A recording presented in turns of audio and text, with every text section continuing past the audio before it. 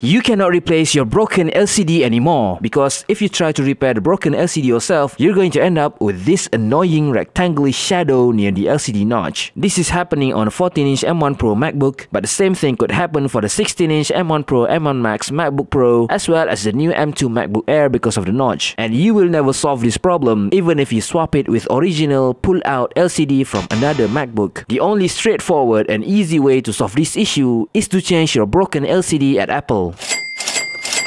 If you still want to fix it yourself, you can go hardcore and swap the two tiny ICs embedded inside the LCD set, but of course you must know how to solder. Some repair shops already had this issue, and if you don't believe me, I have attached the link to that discussion to this video. So this is a real trouble if you love to DIY, or maybe you are a repair shop but never perform any soldering. Now you know why.